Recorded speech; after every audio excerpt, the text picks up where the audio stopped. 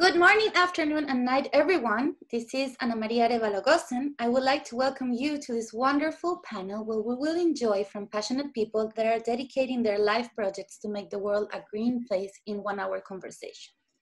They will have time to answer to your questions in the end, so don't forget to write them in the Q&A box. Let's discover together if we can find possible solutions for a green future and without pandemics. I am a Venezuelan visual storyteller and member of Ayün Fotógrafas, a collective of 8 women photographers united by Latin America. Today, we're going to open up this amazing panel discussion with our first collective photo project, The Nature That Inhabits Us, supported by National Geographic Society. Then we'll hear from our brilliant panelists, Jules Coignard, Yona, Philipp Quante, and James Whitlow Delano, who will touch on the solutions for a green future and without pandemics through their dedicated work and unique insight. We're so lucky and honored to have them here with us today to share their expertise and knowledge with us. Yona is the CEO of Wildling Shoes, which is a successful brand of shoes that are respectful to the natural shape of your feet, but also to the environment. Jules Coignard is the co-founder of Circul'r, which is the first global network of circular economy startups. Philipp Quante is a senior product manager in a leading renewable company, and James Whitlow Delano is a documentary photographer focused on human rights and founder of the Instagram account Everyday Climate Change. Thanks to all of you again for taking the time to be here with us today. It is truly a privilege. Now I'm going to show you a short video of our Ayün photo project, The Nature That Inhabits Us. So I'm going to share my screen with you. Go.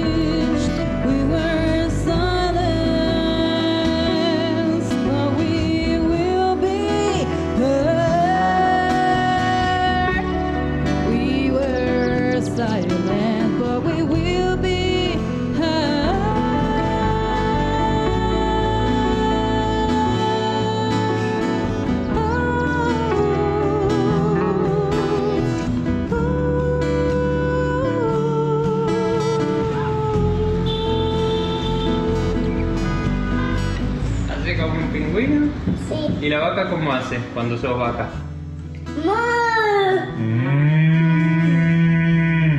Cuando soy una hormiga te voy a morder. Y las hormigas cuando le pisas el hormiguero se enojan y te muerden.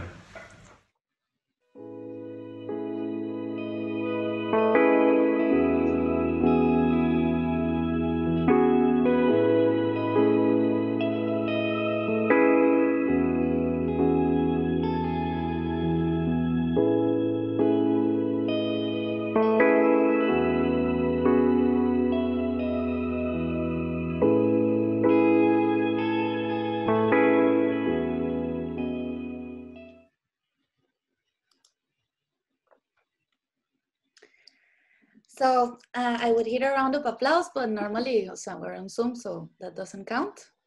Now, I am also going to present a short video of who we are as a collective and what this project is. So we are a collective of women storytellers united by Latin America.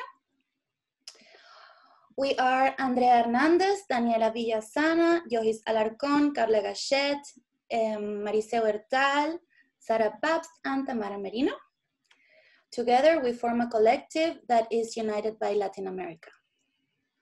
Supported by the National Geographic Society, our project, called The Nature That Inhabits Us, explores the problems leading up to the pandemic, such as environmental deterioration, destruction, and exploitation, as well as overpopulation, pollution, and the detachment from nature.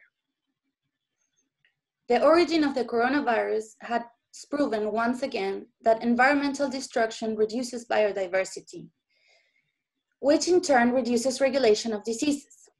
Even more alarming, the United Nations Environment Programme also states that as climate continues to change, outbreaks or epidemic diseases may rise frequently.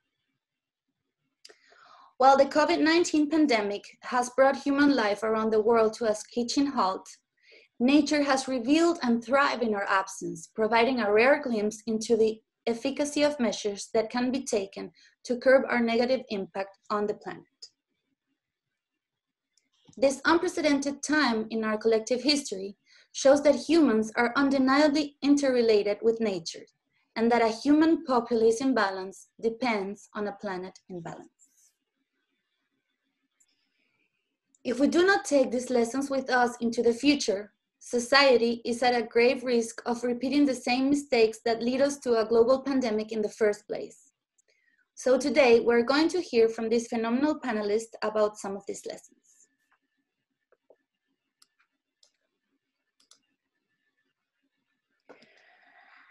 And with that, I'm super honored to introduce our first panelist, Jules Coignard, who is a passionate French entrepreneur about the environment and co-founder of Circul'r, which is the first international network of startups in the circular economy. Their aim is to accelerate the transition from a linear, take, make, dispose, to a circular economy model, which is respectful of the planet and to the people. He also lives in Biarritz, and his office is right in front of the ocean, so he can go surfing straight after work. Thank you, Anna, and hi everyone. I'm very excited and very happy to be here with you guys. Especially in French, we are beginning another lockdown, so it's nice to hear good stories and how we can make a different world. I'm going to talk about circular economy. I did a tour around the world, a travel around the world to meet with circular economy entrepreneurs, and actually we met there, Anna, in Hamburg. So I'm going to share my screen really quickly. Can you see my screen, right? Mm-hmm. Yeah. Yes. So I'm going to start quickly with this picture. It's a picture we took in Senegal. This is a lake you're looking at. So as you can guess, it used to be a lake. Now it's one of the biggest landfill in Western Africa. It's called the Lac Mebeus. Every day, 2,000 tons of waste are ending up there. And for me, it illustrates pretty well the stupidity and absurdity of our current model. As for everything we see in the picture, we had to use resources, water, energy, manpower, and now it's being useless. And of course, way worse than useless is damaging both people and the planet, as 3,000 people are walking straight on the landfill. So it doesn't make any sense. It doesn't make any environmental sense, doesn't make any social sense, doesn't make any economic sense, as everything there doesn't have any value anymore. So as we were digging into the topic, I came across the circular economy concept, which is giving kind of solutions to that, using natural resources in a smart way to live in a world without waste. In some way, circular economy is making the economy work as nature. In nature, there is not any like waste, waste picking up, and there is no such thing as waste, because nature is working in a perfect and harmony way for millions of years. And I would say if nature was an economic system, it would be the best system in the world because it can work for millions of years. And I believe it's kind of a hope message. I believe we can do the same as humans, having a society, a system where there is no such thing as waste, a system where we can live for millions of years. And especially now as we are here with the pandemic, I guess with circular economy, there are three main advantages from a resilience perspective. First is on the climate. If we were to do circular economy only for 5 like big materials like cement or plastic, for instance, we would reduce the CO2 emissions by 40%, which is great, of course. Again, if we were to do circular economy, we would create more local jobs and more jobs. Only for France, we could create up to 500,000 jobs in the coming years if we were to go toward the circular economy model. And at least, and we can see with the crisis now, businesses are going down, but I believe like environmental business can still, you know, grow in a smart and in a sustainable manner. In circular, only for Europe, we could save up to 600 billion euros every year if we would just reuse the resource there instead of, you know, extracting new resources. I'm going to give 2 examples of innovations we met around the world during the world tour. First one being this material. I'll let you a few seconds to guess what kind of material is used for the packaging. I'm not talking about the glass bottle, I'm talking about the other packaging. It's something that grows into a mold. This is a startup from New York doing this material. It's mushrooms. So you have actually like mycelium mushrooms growing into a mold. And then, you know, you're taking it out, you heat it for a few moments. And then you have a biodegradable packaging, actually an organic packaging that replaces expanded polystyrene, for instance. Good thing is that when the packaging grows, it's actually getting the CO2 instead of emitting it. And, you know, the end life of this kind of packaging is great as you can really compost it. Another example I'm going to give is the city of Kamikatsu in Japan. So when we traveled in Japan, we saw a lot of projects happening there. I guess there is a lot of work to do in Japan, and in this little town in the countryside of Kamikatsu, they sort their waste in way more categories than we do. They actually sort their waste in 45 categories. And, you know, it's actually a hope message as well, saying that, yes, we can change stuff, we can change things, but we need to be, you know, we need to build kind of resilient systems working together with both citizens and companies. And in this city, you know, in the kind of message is clear for the citizen. If you see the different buckets, it's quite clear there what kind of waste goes there, what it's going to become, and how much it costs to the society or what it brings. And I think the transparency in the communications towards citizens is key to develop sustainable models. And in this city, particular city, they have kind of a Circul'r shop, which means circular in Japanese.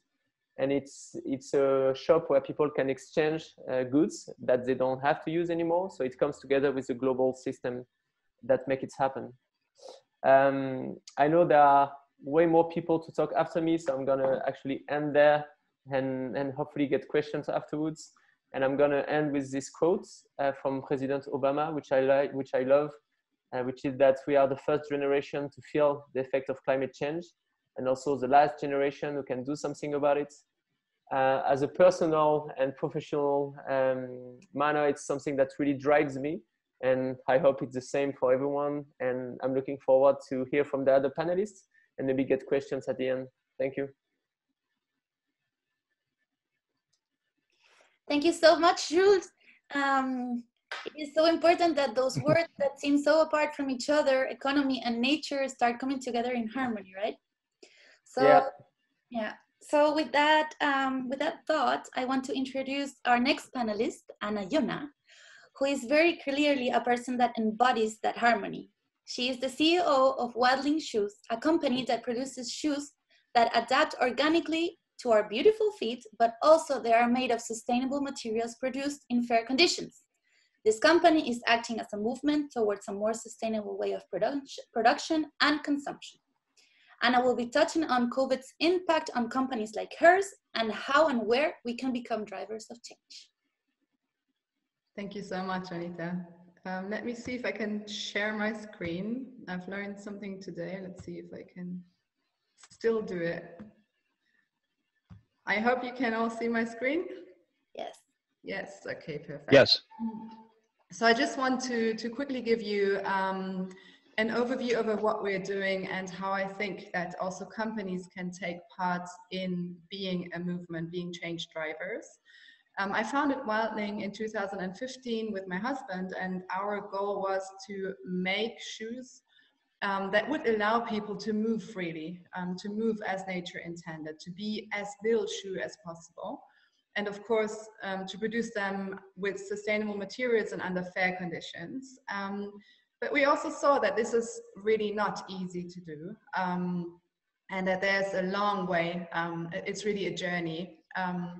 But our vision is also to do more than that. We want to move people, to let people move naturally, but we also want to be part of a movement that we can help create or that we can participate in, and we want to be a driver of change. I believe that during the pandemic, we could see that we can change a lot, actually, also as a society. Like if everybody changes some things, the effects can be enormous. And I think that also not only as individuals, but as companies, we really have a responsibility. And we don't only have a responsibility for the profit that we make, but we also have a responsibility for the people and the planet. And I really think that we must look ourselves in the eye and ask ourselves, are we really assuming that responsibility? Are we really doing enough?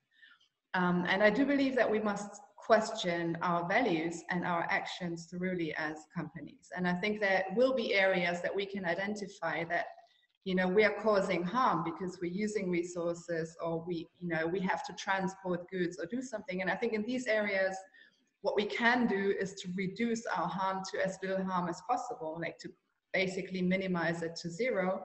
But I don't think that this is enough. I do think that, you know, on top, we should identify areas in which we can actually have a positive impact. And for Wildling, we identified a few areas that can actually help us make a positive impact. And one of those is, for example, how we source our raw materials. I do believe that there are practices that, you know, can do more good than they do harm. For example, we can, you know, support nature reserves and grazing projects by purchasing our materials from there. We can start implementing regenerative agricultural practices to where how we grow, for example, the fiber, the hemp, the nylon, and the nettle that we use in our shoes. And I think if we do that, we can actually cause more good than we cause harm. So that's one thing. And I think also as companies, we need to question ourselves, like, where is enough? Like, where is the end? How far can we go? You know, in an ecosystem, there's a perfect balance. And I think that balance is only there because, you know, nature also knows the limits and acts within those limits. And I think we as companies, we can't say we want to go faster, higher, further. But we also need to see, okay, where's the limit? How much am I allowed to take from the system, and how much do I need to give back into it so that it can actually work? So also, I think financially, like companies can use their financial power and also the, you know, the team capacities, the resources to support projects. Like for us, that will be rewilding projects. There are great organizations that are actually working on rewilding our planet. I think that's also a balance that is truly needed to get us back to a more balanced system. And, you know, we can support these projects financially. We can try and craft our own projects, and we can also, you know, engage our own team with corporate volunteering to help, you know, in actively helping these projects come along. And the last point that I like to make, we can also, you know, companies are always thinking about how can we sell more products? How can we, you know, make people buy something? Like, why don't we use that communication skills? Why don't we use that budget and that power to be transparent and to, you know, inspire people to do things? You know, we can we can go out and show what we're doing, but we can also show, you know, what's working well, what is successful, and then hopefully inspire others to do similar things, like other companies that can see how it's working, other people, our consumers that can make more responsible choices. So I think, you know, if we do this, if we assume our responsibility, and if we communicate the right things, then, you know, with many small steps in the right direction, I think we can reach a positive tipping point together. And this should become like a global movement of you know, all these people also that are here today, and that I believe we can all together really make a change. Okay, did I stop sharing my screen? I hope so. Yes, thank you. That was amazing. It's really uplifting to see that there are companies like Wildling Shoes and like you taking the responsibility to create awareness to a balanced planet, no? So thank you for illustrating that today and for your work. Next, we have here with us Philipp Quante, who is an industrial engineer with an international mindset who has dedicated his professional career to renewable energy. He has worked as a business development manager at one of the main wind turbine manufacturers in Hamburg and Bilbao. He is also my partner and one of the most positive persons I know regarding our future as a species.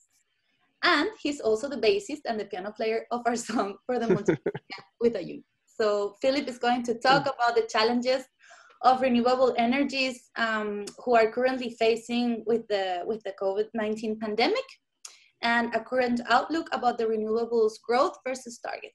So please, Philipp, go ahead. Yeah, thanks for having me. It's really an honor. So yeah, today I want to talk about renewables. I try to stay also brief in 5 minutes, and why these, in my point of view, are the key for a green future. First of all, I want to give a brief introduction to what kind of renewable sources exist currently. So the most common technologies that most of you know are onshore wind and offshore wind power. Also onshore has been the cheapest renewable source for the past 20 years. Offshore is heavily growing, also floating offshore in France and Portugal, for example. And then hydropower is probably the oldest renewable source that we know when they take power out of rivers. And then actually the biggest one right now on a yearly installed base, and also the biggest growing one, is solar. Not only, as you can see here on the bottom, for big parks, but especially also, as you know, it on rooftops and so on. It's becoming more and more cheaper, and is currently, in terms of installed megawatts per year, or gigawatts, the biggest. And then some of you might know alternative renewables. They are smaller. Bioenergy or biofuels, you probably see it on the gas station, that are put into, are mixed with our normal fuels. And then geothermal, other ones could either be used, the heat of the earth, to heat your home, but many times it's also used in power plants to generate electricity. And there are niche technologies which are, let's say, more on a smaller scale, could be tidal energy. So when the currents move between high and low tides, often in river mouths to the ocean, you would install such turbines you can see on the top. Or also wave energy. You can see it's kind of a snake. When it moves, the waves produce energy. And there are a lot of different technologies which are rather explored than being used on a commercial basis. In my point of view, also what is very crucial is storage and grid technologies. So at night we won't have solar, and wintertime you have less solar energy. So if we're going to be at some stage 100% renewable, we need to see how to store the energy, not only in the short term, like you can see in lithium ion, but also in the long term, which could be hydrogen, or there are tons of other technologies. I won't be able to go into details today, but I think you have all heard of those. Yeah, here I just want to show where are we heading actually. If you look at the current policies around the world, we all know that the climate the temperature is rising globally.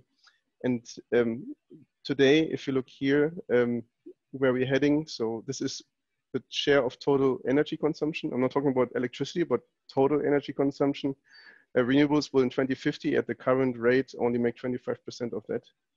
And that will lead to a temperature rise of above 2.5, rather 3%, which is going to be severe for the generations to come. And that's why I say here in the title that we need a strong increase of renewables in order to be able to stay below 2 or 1.5, even better. And renewables need to grow above 66% by 2050. And that goes hand in hand. It's not about only producing renewable energy, but it's also about being more efficient in the way we use energy and we waste energy. And that starts at home, but it's also about getting more efficient processes in place in the industry and so on. And that you can see currently we have a rate of 1.8% in improvement. We're heading towards 2.6, and this is far away from where we need to be.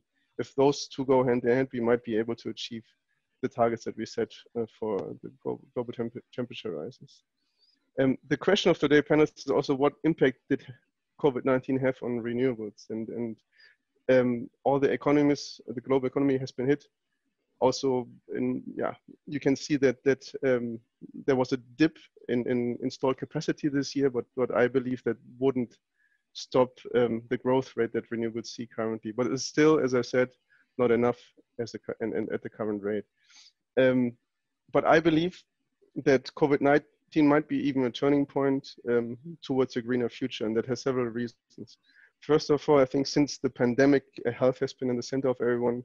Also, clean air, renewable energies, it's people are getting more conscious about those topics, and that has also caused behavioral changes. We were forced partly, as you can see here, to have not to see each other in person, but we have to telework. I haven't traveled for my business for at least half a year, right? Even on vacation, you cannot go far away. And people started to do vacation more locally and save energy. And the question is, do those behavioral changes last, or is it something which will vanish after the pandemic? I strongly hope that this has a long-lasting change in people. And then I believe that all of us are very dependent, more and more dependent on electricity, right? All the mobile applications run on servers. So it's expected that until 2030, electricity demand will rise, but at some stage, there should be also a tipping point where we will need less energy and be more efficient. And by now, I think a couple of years ago, it started that renewables have become the cheapest source of energy. People often don't know that nuclear and carbon also have been subsidized. But if you compare really the generation costs, renewables are not only the cleanest, but also the cheapest by now. And therefore, there's no way to avoid those in the future. And I think when now, not only the EU, the entire world is talking about how to recover from this pandemic and this economic crisis, I think the transition towards a clean energy future should be the center, and people should fight for that. And a last point I want to make is, what can you do as an individual to change, right? That's not straightforward when we talk about renewable energy. I remember when I lived in Hamburg, I changed in the first year to a renewable source. So my electricity utility, I changed it to a provider that was only sourcing from renewable energies and thereby directly supporting them. Of course, when I don't want to say whom you should select, but in maybe one of the criteria when you select a party could also be one that really supports renewable and green energy and other ecological aspects. And there might be also, Anna has done a great project also locally about young people that fight on different projects for a cleaner future for the next generations to come. And then lastly, what can you do as an individual? I believe I told you, it's not only about producing renewable energy, but it's also about saving energy. So it's about using energy saving lights, about unplugging stuff you don't use at night because they all use energy if you don't unplug them, efficient heating in winter. And then what I stated also earlier, travel behavior, right? So people started this year to go with a camper, be more local in your travels, and that might change, right? Do you for your work have to fly around the globe all the time to meet people, or can you do it in the future also through live meetings? I think that are questions that anyone or everyone should ask himself. I think I remember that once at lunch I discussed with my colleagues what actually we can do. I think it's tough because it does influence your behaviors, your daily life, but it's something that you as an individual can do to switch and also push this change and transition to a more and greener future. Yeah, with that I would stop this. And maybe there are more Q&As I can answer if you want to go deeper in some of the topics. Thanks. Amazing. Thank you so much, Philipp, for that incredible insight to renewable energies. We still have a long road ahead, but so far we have learned that we can all collaborate and move forward together.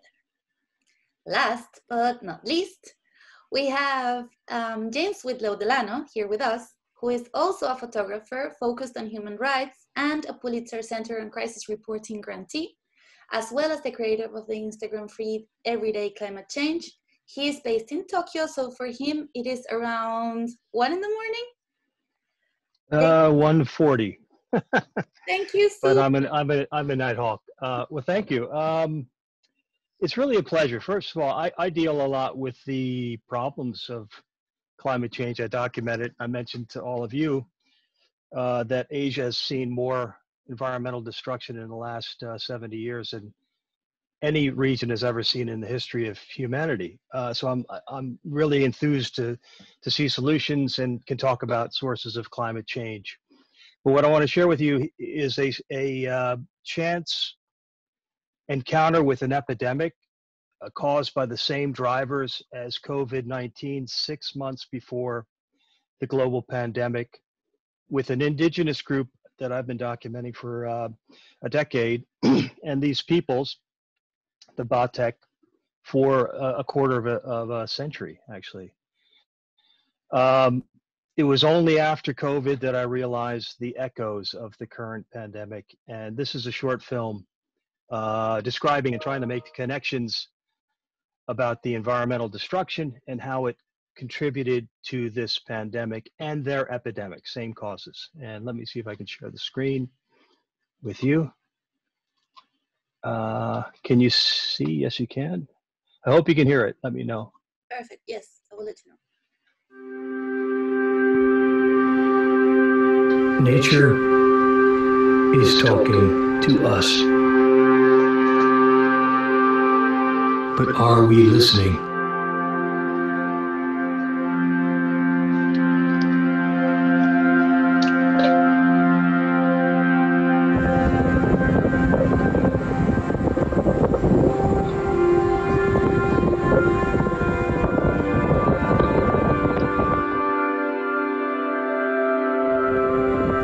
Saya masa kecil lagi saya ngikut dengan belakang bapak saya. Ikut belakang bapak, kalau dia tunjuk dia cakap macam dia humbil lah jadi kan. Yang dia humbil dia cakap. Saya tengok lah daripada dia tempat dia mengetar dia tu. Dia mengetar menolak dekat dia punya semua-semua tu. Dia sampai kat tu dia pun sumpah. Saya mengikut yang tu juga. Sampai kat tu dia mengikut. Masa saya belajar dengan bapak tu kat sebelah saya. Kat sebelah sampai kat sebelah. Dia belajar kat untuk sana, saya tengok dia memburu sana. Lepas ada pokok bonok sana ada kat depan. Ya, depan burung lilin. Berbakok apa semua situ lah. Waktu rata-rata lah kita jalan. Sebelah orang buat rancangan. Lepas tu situ, sini, kat sini depan ni. Masih dekat-dekat lah.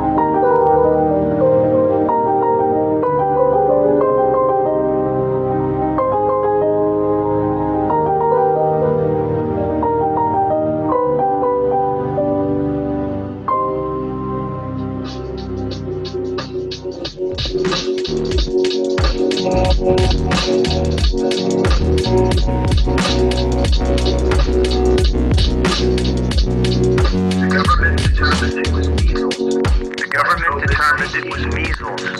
Like COVID-19, the zoonotic virus passed from animals to humans.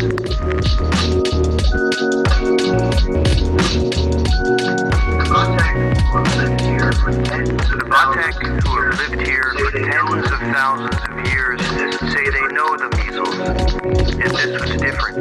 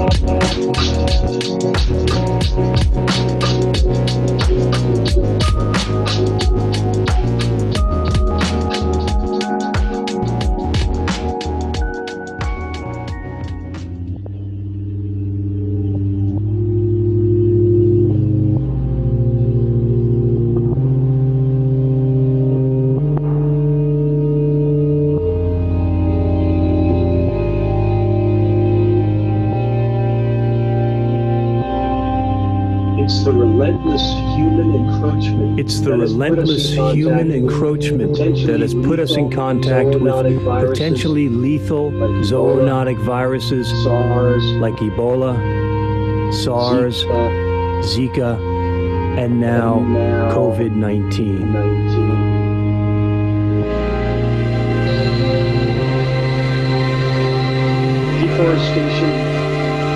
Deforestation, mining, and the expansion of agriculture, they say, have created a perfect storm for zoonotic spillover disease from animals to us.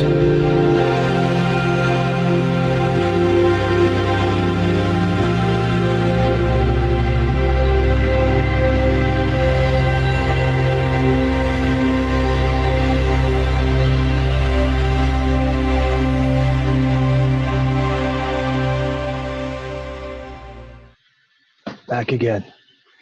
So pretty intense, but it's what's happening. It's the same drivers. Thank you, guys. Thank you, James. And Thank it's you. true what you say. It's like nature is trying to say something and we are not listening, right? Exactly. Thank you so much again to you and to all the panelists for this incredible insight. Some of it is sobering, of course, but what certainly it is that we can learn and hopefully not repeat the same mistakes in the future. So we have a lot of questions from the audience. Thank you again, everyone, for tuning in. It's really exciting to have all of you here with us. So I'm going to start really quickly with the questions. I'm going to start with one that I think everyone, every panelist can answer from their own experience. And I think it's interesting. So the first question is, if I wanted a job where I contributed to a greener, safer climate and environment, where would I start? To you guys.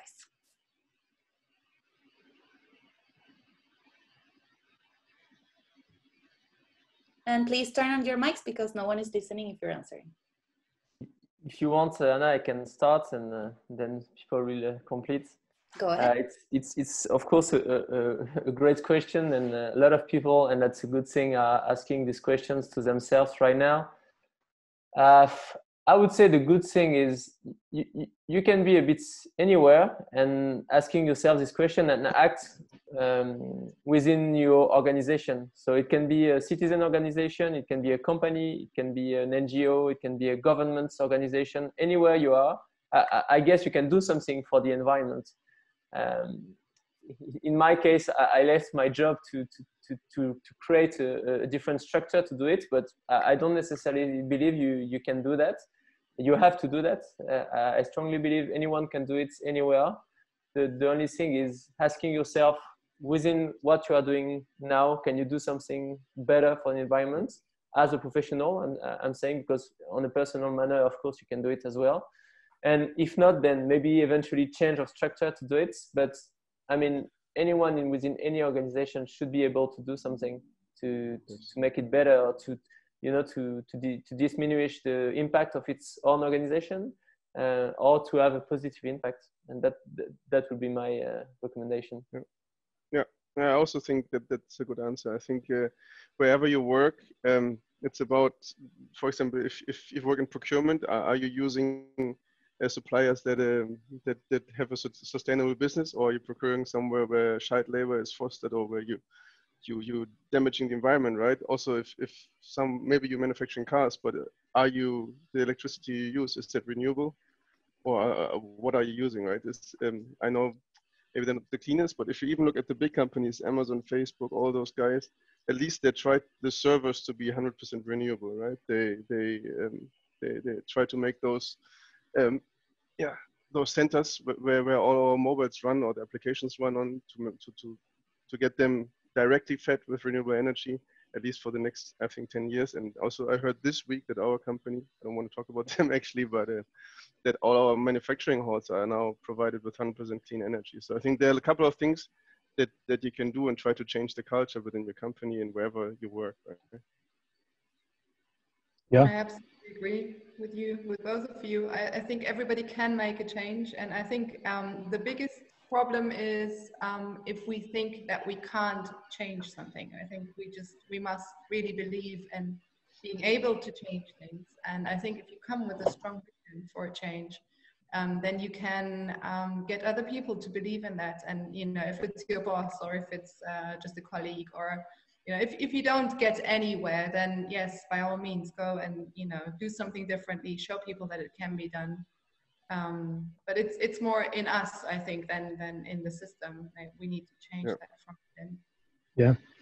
If I could say from the as an outsider to the green business as an observer, I think that, you know, if you're a young person, you don't have to start a business. You can think about what sort of skills can I obtain, like Philipp, with being an engineer, and seek out companies like Anna's or Philipp's work, or Jules, where you can learn from them about the business, about what's possible, about what's out there, and then you can gain skills and then go out on your own. You don't have to start a business from day one. It's a process, and it's as they were saying, a way of thinking. Great, thank you. So I have a question for Jules that can be an evolution from his answer. How can we be responsible for every step we take concerning a green future? Oh, that's the billion-dollar question here. How can we be responsible in every step we take in the future? Well, I think the answer is actually in the question. My recommendation would be in any step you're making. So of course it can be a personal step. How can I be responsible in my personal manner, in the way I consume, in how I reduce my consumption, in how I choose to consume in a sustainable way, how I can of course sort my waste and compost, and there are so many things you can do in a personal manner, and everything you do, you know, try to get better and better. I love what Anna said on how to believe we can make a change, and that's really the key points. And then, you know, don't like kill yourself because you're not perfect yet. I'm definitely not perfect in a personal way, but I try to get better every time. And I think it's the same. This is, you can apply it to your personal life, and you can apply it to your professional life.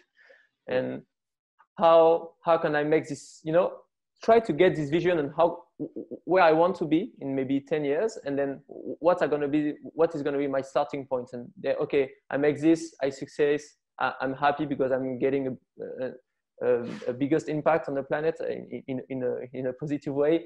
And then I make my second step, and so on and so on. And there are so many things you can do, but, you know, just keep the optimism, keep the vision of where you want to go, and then try slow and slow, and poco a poco you're going to get there. Yeah.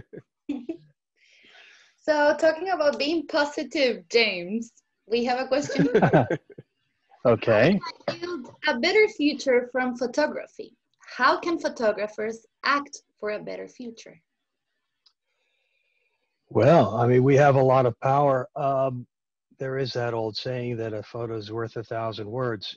There are things you can say in a photograph that can have impact beyond words. Photographers have to be there as well. We have to go out in the field. We can't write about it. We can't tell the stories. We have to show. Now, I've chosen to be a canary in the coal mine, but everyday climate change, for example, and Danielle is part of everyday projects. What I'm starting to do now is bring in organizations, and this is something I could do with some of the panelists maybe, to show their work, to bring in more solutions based, as opposed to showing what's wrong, showing what's possible and what's right. And I'm very excited about a lot of these projects because the answers are out there, the technology is available, and photographers can show. We can be the eyes, and part of everyday climate change is that I can't be, particularly with COVID, I can't be all over the world. We have people in all over the world living in their localities and telling their stories. So photography can be evidence-based, but it can be also very emotional and very local. Think global, act local, or rather think local, act globally. But yeah, so we can be the eyes, and we can forecast what's ahead. We can show possibilities, and it doesn't always have to be negative. Yeah, so it's a matter of the narrative you're using to be to show whatever you want to show, to tell the stories you want to tell. Sometimes. Right. I have a very good question for Anna, but it might take like another panel to answer it. So, but I'm very curious. What are the changes from an individual level and as a leader of a company that we can adopt to thrive without harming the environment? Yeah, I hope I'm getting the question right. What are the changes? Yes. On an individual level and as a leader of a company. I'm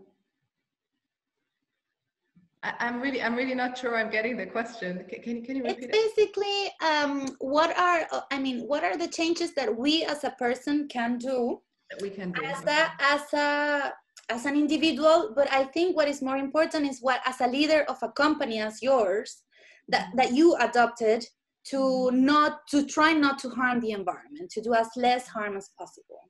All right. Well, it's a really huge question, so I hope I can get it together in a few sentences. I think it's pretty much what also Jules said. It's kind of becoming aware of the different steps that you're doing. It's kind of digging in and wanting to find out. Like it's about going really in depth and not staying on the like in a superficial manner. And I think it's also not to be afraid, because when you start digging, when you start discovering, when you want to find out, you will find out things that are not pleasant or that are difficult or complex.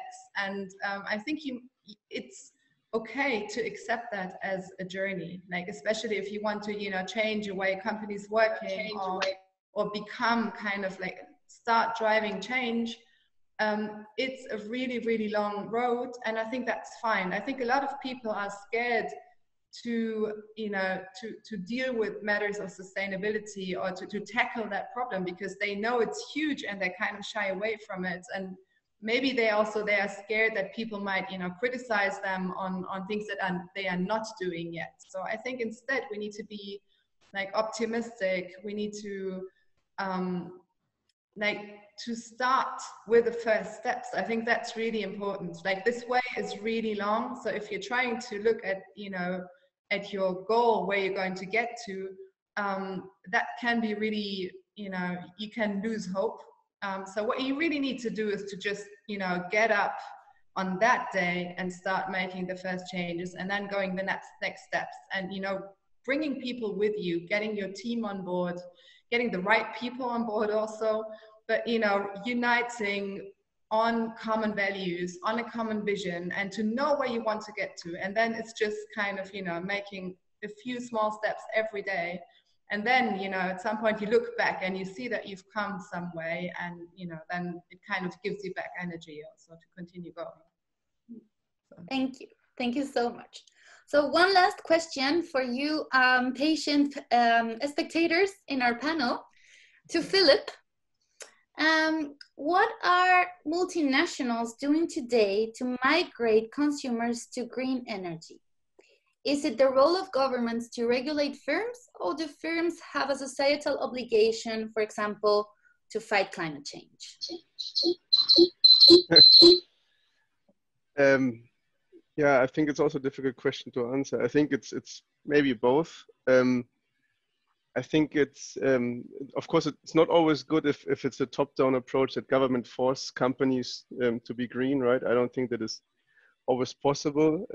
For example, renewables, it had to start with the subsidies. It's with new technologies always this way. And then once they're fully developed, right, and competitive, then you can take that out and then it runs on itself.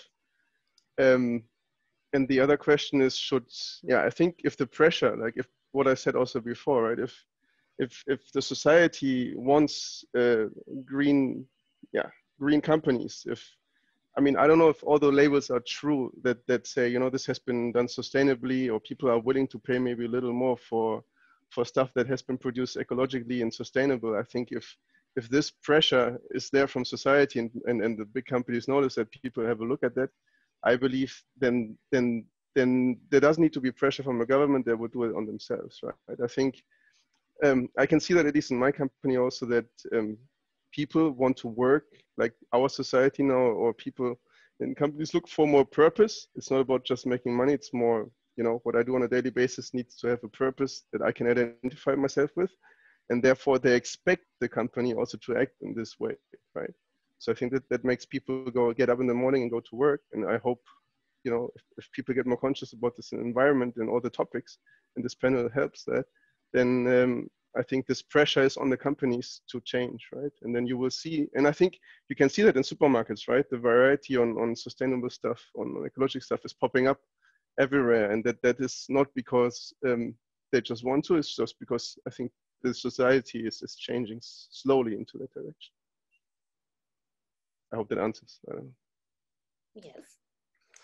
So one of our attendees wrote us an answer to the question, why do they expect to learn from our panelists tonight? This answer: to find ways for me to take steps into a greener life, little steps for me and my family to save the planet. We are running out of time, but I feel that we came a little bit closer to get some hints of what can get us, you know, to that beautiful world, to that beautiful phrase that says save the planet, no? So I'm just going to say a massive, massive thank you to our brilliant panelists from tonight, and to everyone that is in the audience. We hope that we can inspire you and learn as much as we did. I also want to thank Danielle and Sarah for being my tech fairies tonight. And please don't forget to follow us on social media. We are Ayün Fotógrafas, and we will be coming with more surprises before this year ends. Not that we're not excited about what 2021 will bring us. I hope you all have a wonderful day, and see you soon. Bye-bye. Thank you. Bye-bye. Thank you. Bye. Thank you.